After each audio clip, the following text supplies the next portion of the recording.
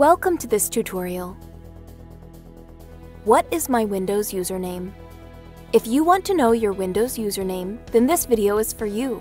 You can know your Windows username in different ways. Let's see the steps to know Windows username. Type CMD in the Windows search bar at the bottom left of your desktop. Right-click on the Command Prompt app from the search result. Click on the Run as Administrator from the list. In the Command Prompt window, type whoami and press the Enter key on your keyboard.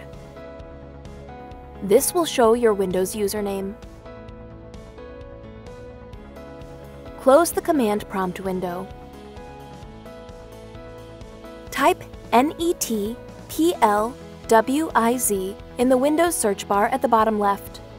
Click on the NetPlwiz from the search result. In the Users tab of the User Accounts window and under the box of users for this computer, you will find the name of the username. Click on the OK button to close the User Accounts window. Type Control Panel in the Windows search bar. Click on the Control Panel app from the search result. Click on the User Accounts option.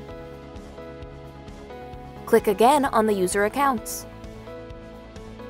You will find the username next to your profile icon. Hope this was easy to follow. Thanks for watching. Please subscribe to our channel.